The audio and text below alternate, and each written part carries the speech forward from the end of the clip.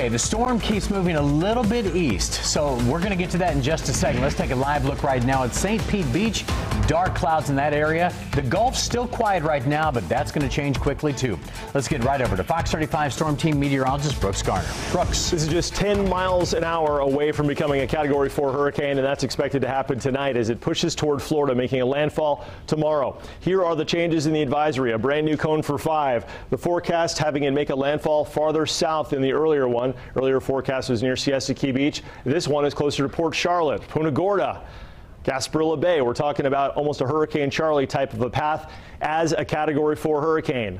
Because it will make landfall at a farther south location, it won't be as susceptible to the weakening effects of wind shear that would occur farther north as you get up toward the Panhandle. So this is expected to make landfall with winds of 130 miles an hour tomorrow afternoon. That's also a little bit earlier as far as landfall goes than the forecast if it was going to track farther north, because it would take longer to get there because it is likely to make landfall a little bit farther south. That landfall is going to happen earlier. The track then takes it right through Orlando.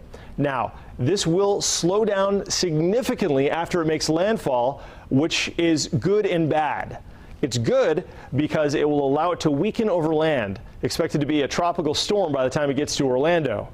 That's bad because that means we'll see copious amounts of rain, which could amount in some spots to well over a foot, and in some extreme cases, depending on how this all works out, 20 to 30 inches. That's certainly a potential. It's very difficult to make a forecast like that with such a dynamic system, but looking at the speed, the very slow forward speed from a 2 o'clock roughly landfall, maybe late afternoon tomorrow at the latest, Wednesday afternoon, to by the time it gets to Orlando Thursday, it'll be 24 hours later.